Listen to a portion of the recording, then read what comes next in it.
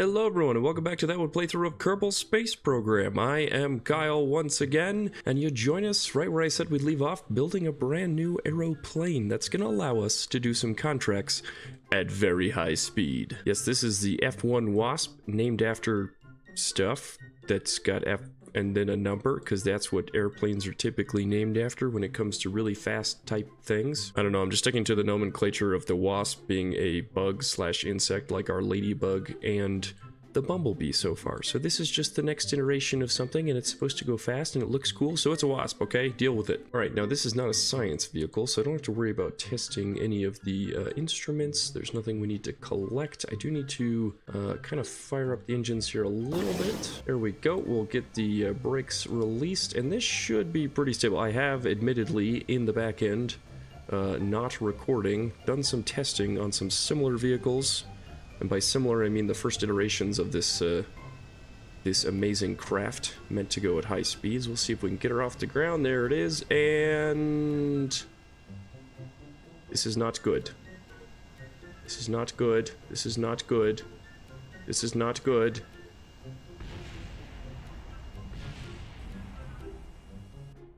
Okay, hold on a sec here. Let's just pause for one moment before everyone freaks out and dies. Jebediah is in the cockpit and he is still alive. I need to very quickly bring the engine thrust down to 0.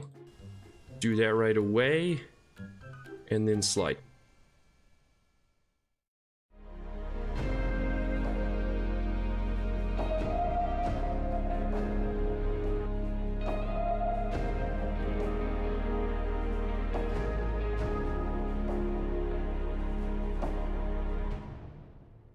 Okay, the only thing I can think of is that our center of lift is way too close to our center of mass, and that's what caused it to be a little too flippy-de-dippity. Let's try just shifting the wings back a little bit. Not too far, right about there, so it's at least outside the center of mass. Maybe that will help us stay a little bit more directionally oriented. We're gonna have to EVA him if things blow up at higher altitudes and have him try to quote-unquote eject. But let's hope that this thing flies a little bit better this time around. See if we can get her off the ground a little more comfortably. Maybe accelerate down the runway a little bit slower compared to the last time. Might be a little bit safer. Yeah, let's see if we can get a nice, comfortable takeoff. Oh, whoop. Okay, it is. Okay, it's handling better. It's got a lot of wobble. Maybe I don't have good enough elevons. Thought I had good enough elevons. Maybe I don't. Oh, and look at that. Just right off the bat, we get a nice, beautiful failure of one of our tail fins. Oh, I just have nothing good to say right now. All right, let's at the very least try to get this to a comfortable altitude, because the goal is going to be to do some high-speed stuff at a very high altitude. Okay, so we have two things we're going to try and do. We're going to try and fly between 2,500 meters and 20,000 meters and hit Mach 2. The other thing is we have to fly an airplane to 10,000 meters, so we can do both of those very easily. And then we also have to fly an airplane to 2,500 meters, then fly for 200 seconds. Wait, where did that go? Fly for 200 seconds at Mach 1.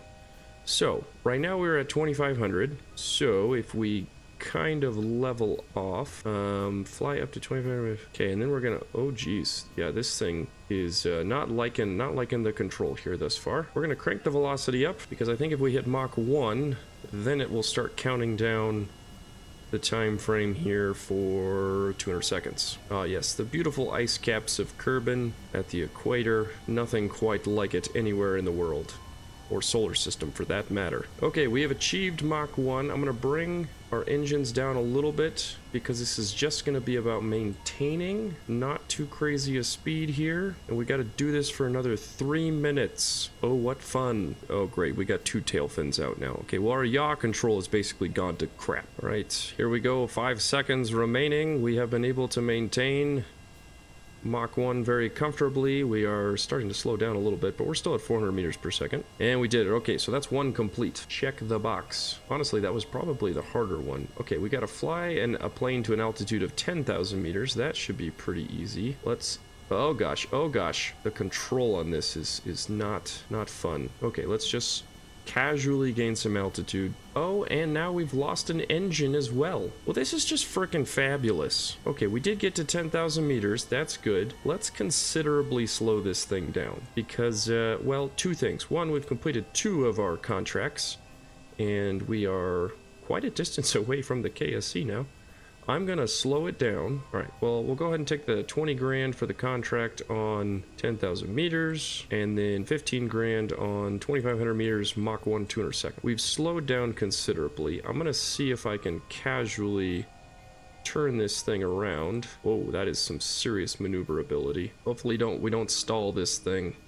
At this point, the severe lack of control is kind of scaring me. Oh yeah, this thing is not in a fun predicament right now. Okay, come on. You can do it. I believe in you. Come on, Jed. You are the test pilot of all test pilots. Okay, we're gonna crank the speed back up. We need for this contract to just be at 2,500 meters. So as long as we can maintain pretty much level flight here. Okay, let's level off. Now the goal here is Mach 2.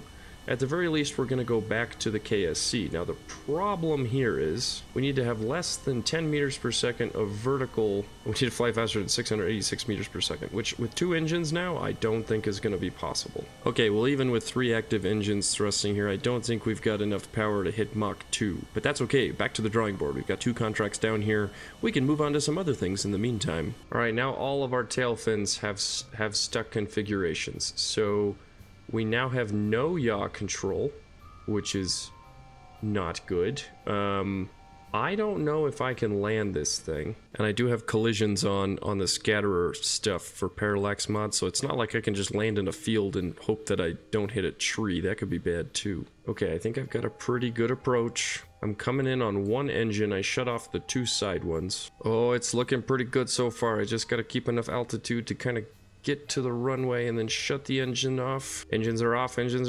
and touchdown. Oh geez, oh, not into the field, hit the brakes, hit the brakes.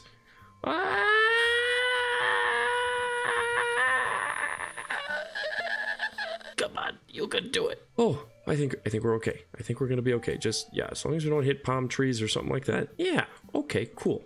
All right, so first test of our super high-speed plane, semi-success. Overall, you know, still needs some control, and hopefully things don't break as much the next time. That's right, we're gonna move right into some other contracts we've got lined up for Minmus, of all places, to finish out our little probe contract for that region of space. This is Candy Mountain, a lovely little probe that's gonna go to Minmus itself.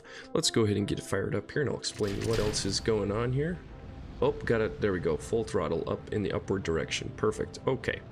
So Candy Mountain is going to do some altimetry scans of Minmus, as well as a multispectral scan, which is going to give us the biomes of the area. This is kind of an experimental rocket. It's got the same Walrus engine on the bottom that we used in the last episode for the first time that we tested, so it should be relatively cooperative for us, but you know, time will tell how that kind of stuff ends up handling. I'm gonna go ahead and let it start gravity turning. I think it should be okay, and we'll get a booster separation here really shortly. Should look pretty cool. There we go. Put some Sepatrons on that so it worked out a little bit better. And then, yeah, this should be a plenty strong engine. Actually, in fact, we could probably get it turning a little bit more. Hopefully it should have the control to do so, because I would rather us start to get some horizontal velocities going. Getting a lot of altitude. Don't need as much altitude. Please do more horizontaling. Okay, there we go. A lot more horizontal trajectory. Shouldn't have wasted too much efficiency there, but probably did for the long term. All right, and then we're about to hit stage separation here momentarily. Burn out, and then we get to see the Cheetah engine for the first time, which apparently is not cooperating with the waterfall mod because it's not doing a cool engine expansion, so we get the lame vanilla engine exhaust. Whatever, we'll move on. I can get over it. I can go ahead and get rid of this because we are out of the atmosphere and we can see our lovely little probe. Oh, that is some cool, sexy looking satellite right there. All right, and this thing I want to make sure keeps burning. It's super efficient, but it doesn't have a ton of thrust. Its thrust to weight right now is 1.4, so to make sure this thing doesn't fall out of the sky and we continue to maintain velocity, I'm going to keep it relatively horizontal, but not too far, so that we can maintain with our active prograde marker.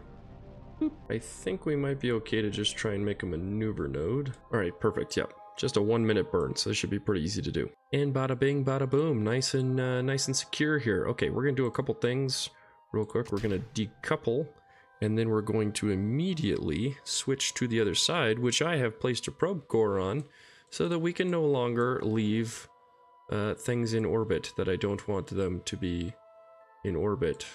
So we're gonna, well, let's not go too far. Well, we can go past it. That way we don't burn and hit our vehicle there.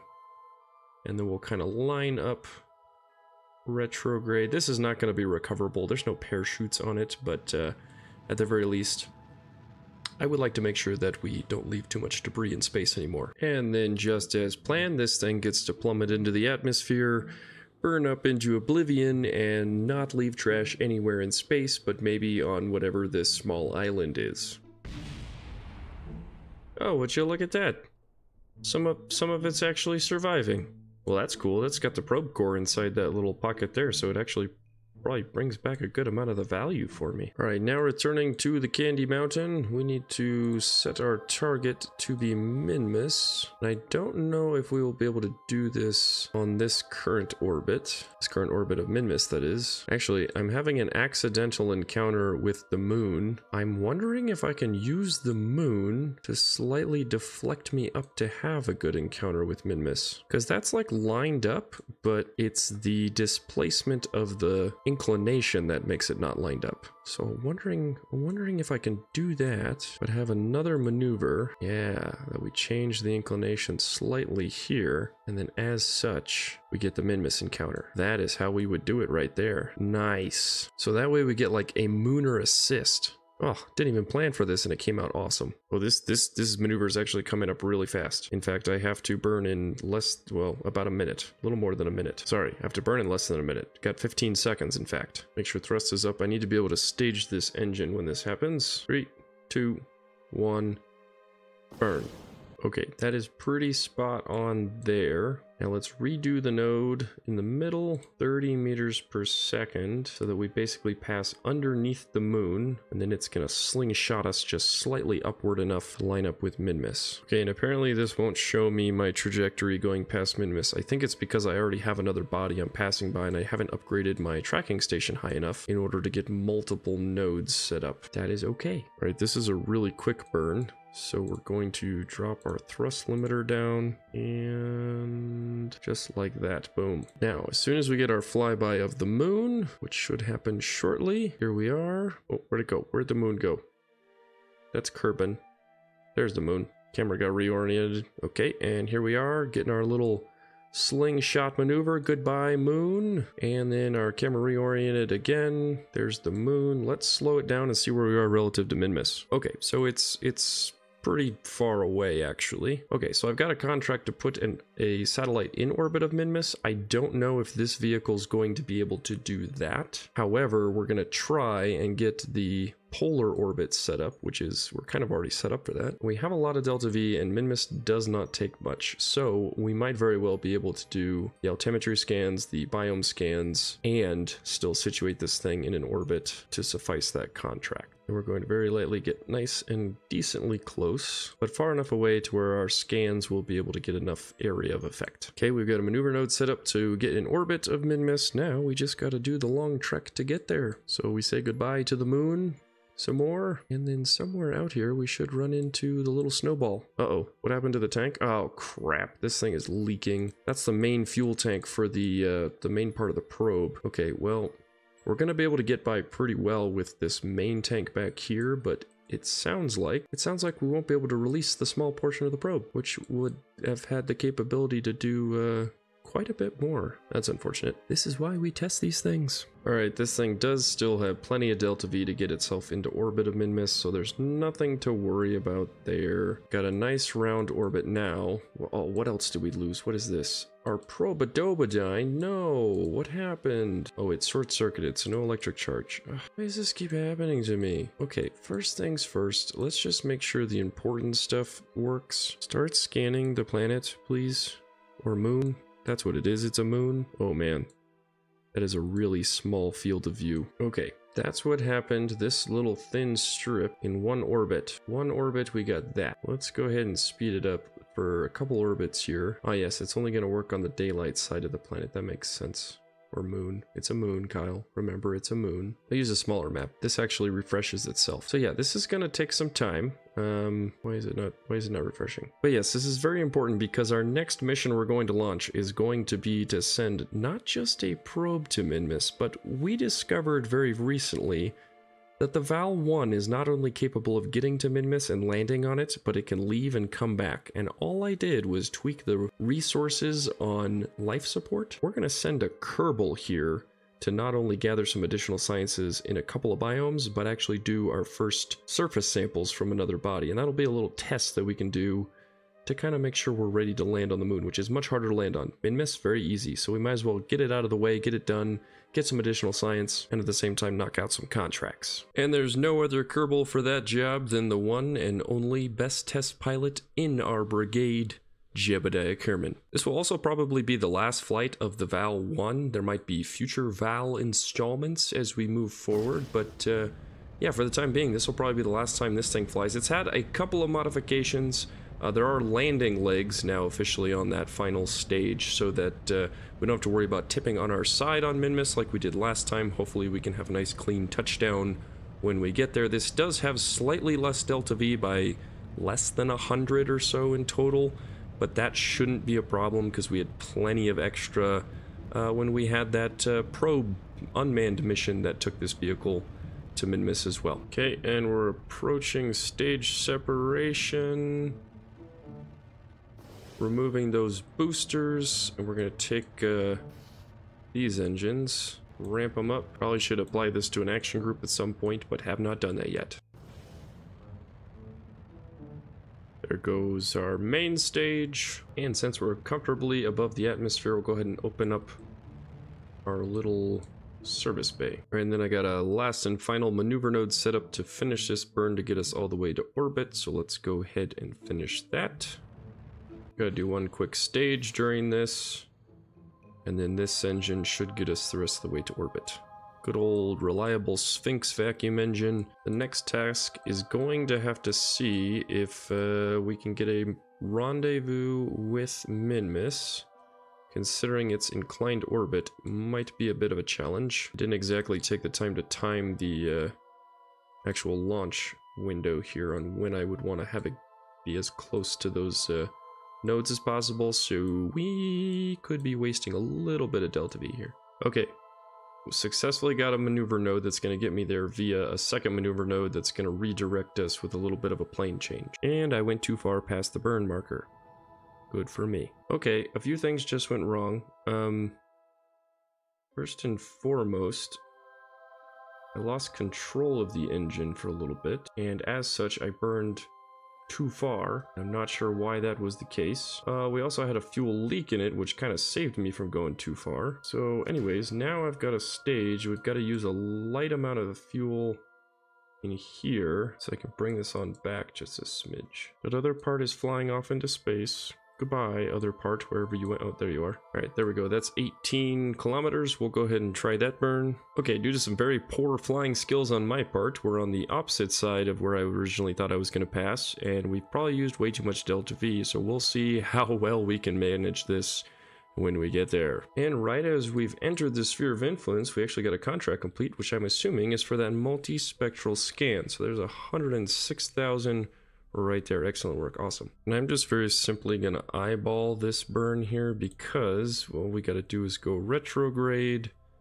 and then we'll burn our way into orbit. Should be pretty easy. Relatively low. Okay, we got 1200 delta V left. Okay, so I checked the maths, and margins are not going to be super comfortable, but they're also not going to be super close, so we should be fine here. Now, before we get too carried away, what we need to do is take a look at our little biome map that we've completed thus far. There's a few strips that obviously haven't been filled in yet, but that's okay. So I've done a temperature scan of the basins. There are midlands and there are brown midlands, and then there are highlands. I'm almost thinking kind of right in this area here. You've got this spot, which is brown midlands, and then you've got regular midlands. And I'm wondering if I can get close enough to that border. The goal would be to just have our Kerbal EVA and walk to the other one so we could get 2 biomes of science. So if I put a marker right there, does that show up? No, it's not showing up. Why is it not showing up? Set. There we go.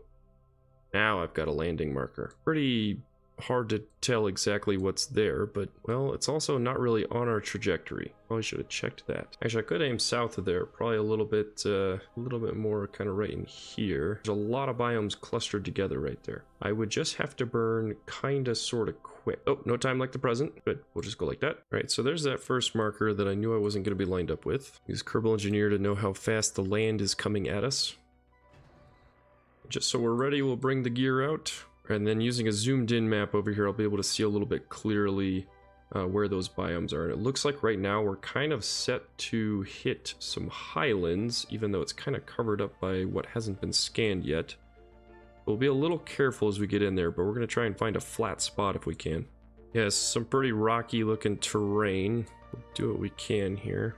Okay, our impact biome right now is set to brown midlands if we check out Flight Engineer on the left, which is the section beyond kind of where I planned on going. Now we're set to highlands. As long as the impact biome says highlands and then I can get it close to where it just crosses into the section that is midlands, I'll know that I'm kind of set to land very close to where the two biomes meet. Okay, there it is. It switched over to midlands. We've got a target on the ground. We can see where we're set to land kind of right there at the base of my landing gear. If I burn a little bit, that will move. We're going to be careful because we don't want to come in too hot and have to really force a suicide burn.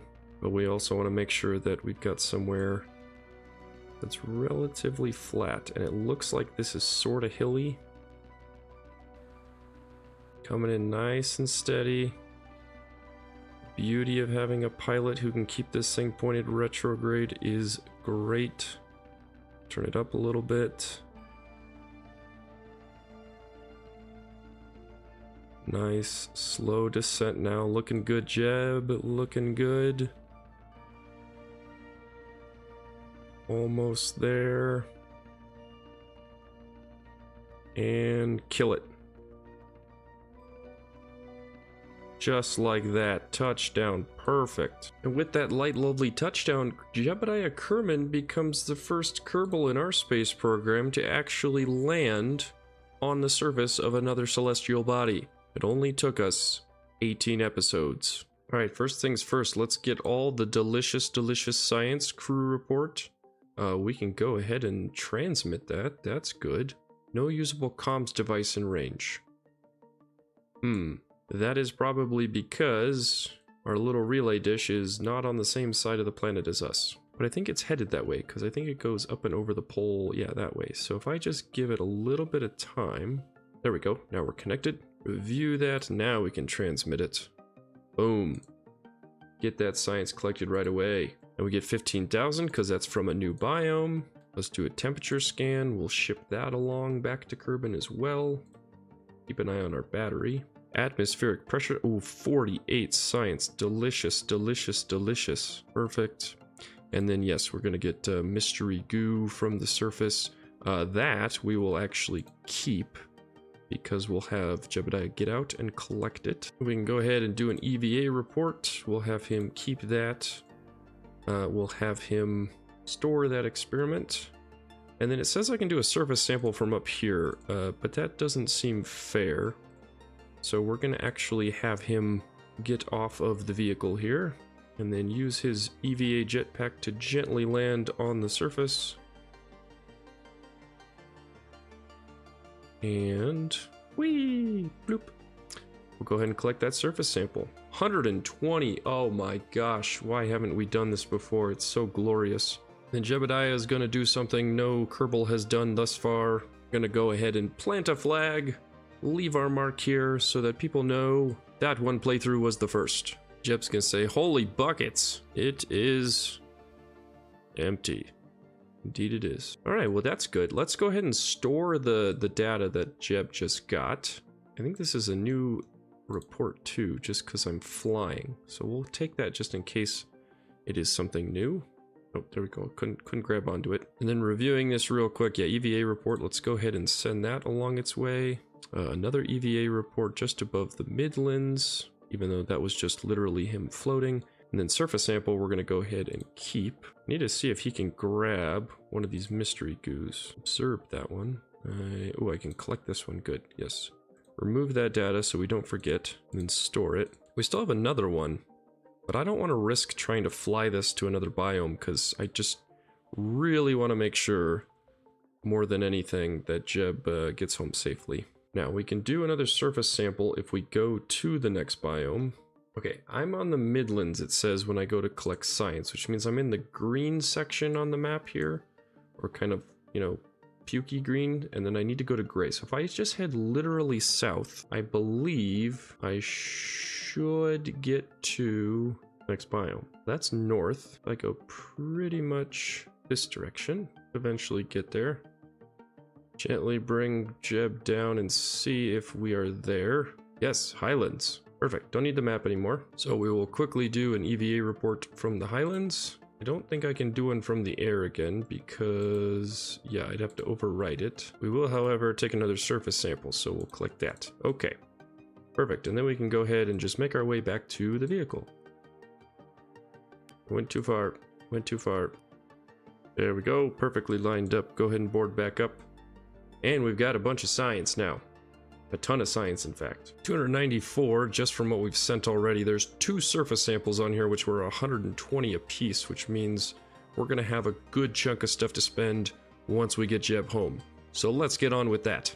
I'm going to rotate the vehicle so that I can kind of orient and know what direction I'm pointed. I believe on this slope, I'm kind of already going the trajectory I need to go. And because we're on Minmus, we should be able to very quickly just burn horizontally once we get up in the air enough. Because it doesn't take much to get up to a decent orbit here. Yeah, bada bing, bada boom.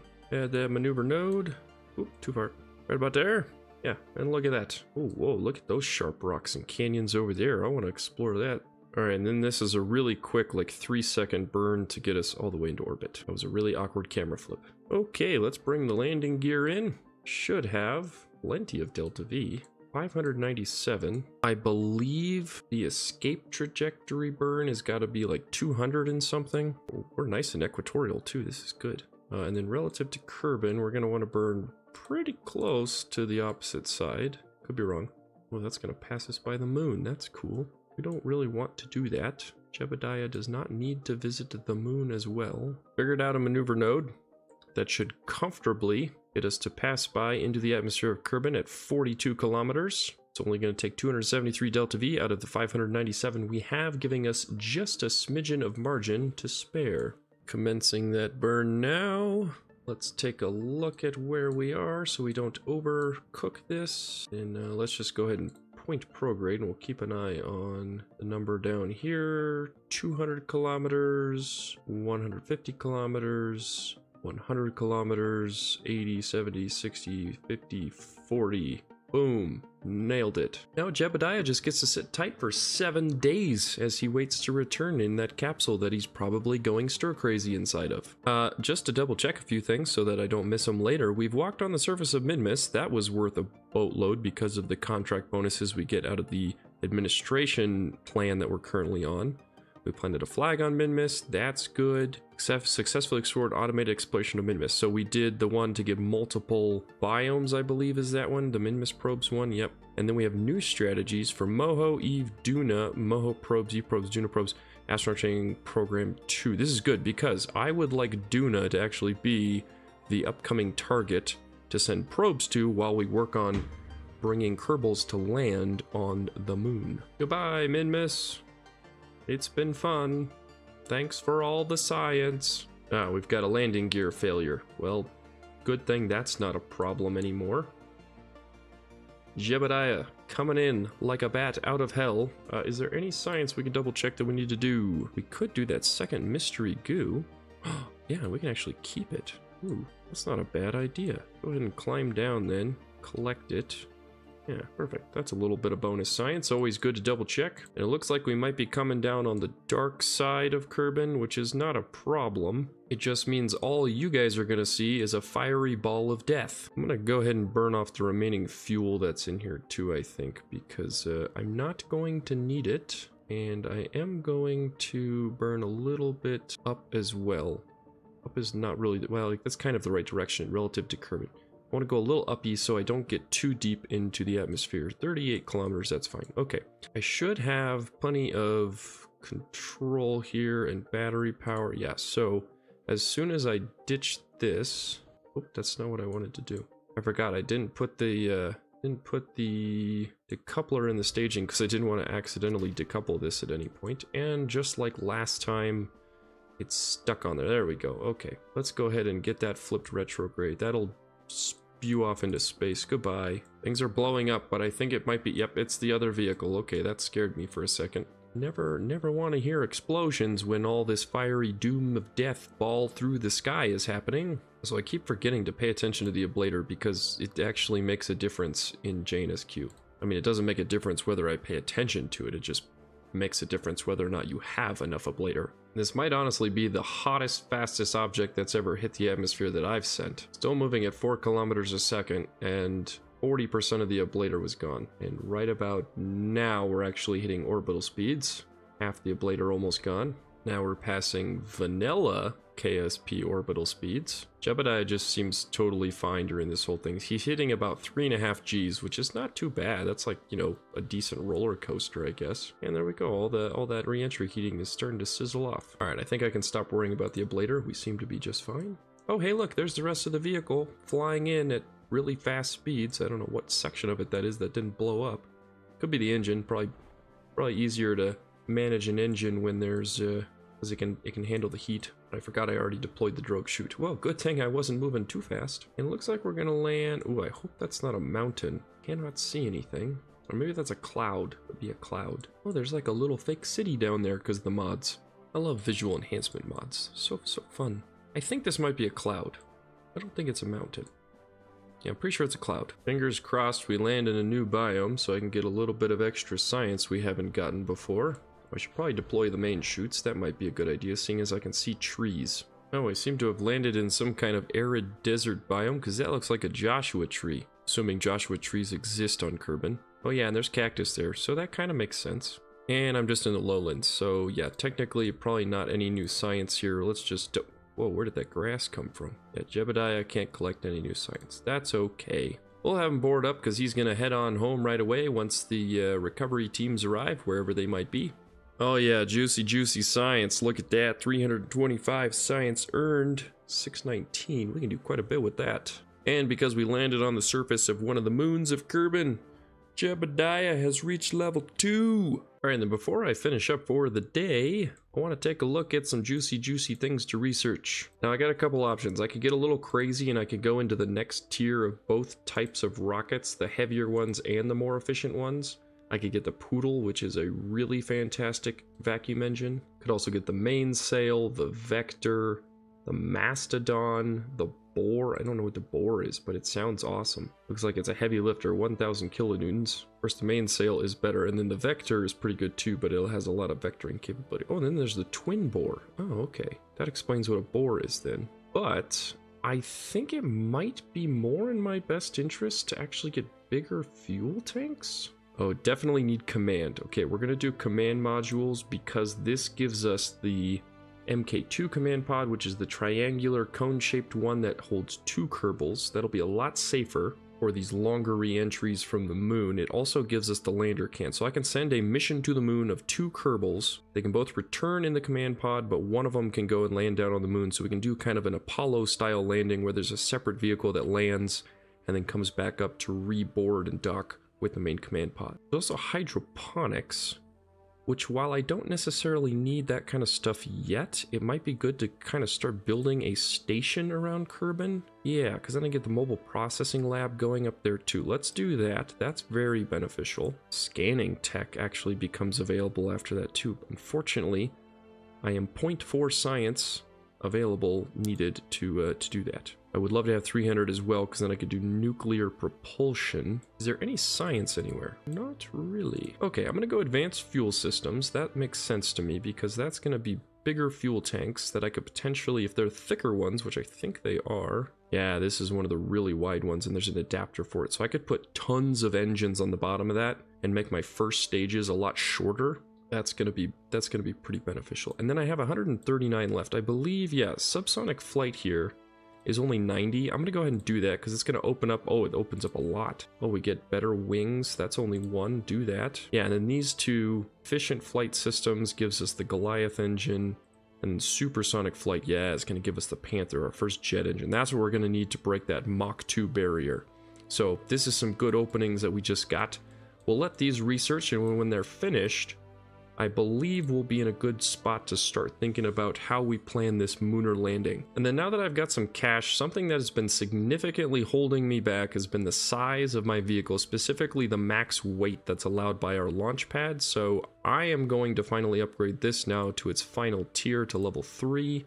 So we'll send in that request. It means I have substantially less cash to work with, but I should be okay based on the things I have. I'd like to upgrade the runway too, but that's going to kind of blow everything I have left. Now I'm going to keep this to boldly go 1. Is there a to boldly go 2 that I could do? Oh, so if I upgrade it, it only costs less because I've already invested in the first one. So new biomes will give us 25,000, 100,000 funds when science transmitter recovered from new celestial bodies. Oh, that's different than just tier 1. Tier 1 is just new biomes, so this gives more money for the biome and new money for the new planet. Oh, this is really good. Yes, let's upgrade that because we're gonna send some probes. Are you sure you want to activate this strategy? It can be modified. Yes, perfect. That did use a little bit of cash, so I gotta keep an eye on that. But we're gonna make it back. Literally, the first vehicle we send to Duna will basically more than counter that. Now, when I say Duna, it could be Duna or Eve because both of these each have their own challenges. Now, Eve, technically easier to land on in vanilla. So if I do the probes, plus 400% funds to milestone gains for Eve, minus 8% funds to milestone gains from other bodies. We will get a milestone gain when we do surface samples and plant a flag on the moon, and I don't want to necessarily lose out on that bonus. I think it's funny the Eve program says plant a flag on Eve and then live there permanently because you ain't coming back, especially in JNSQ. Alright, I will definitely do the probes to Eve. I think this should be relatively easy. With a bigger launch vehicle, I should be able to make something that not only puts into orbit a relay satellite around Eve, but then can drop maybe some small probes at the same time.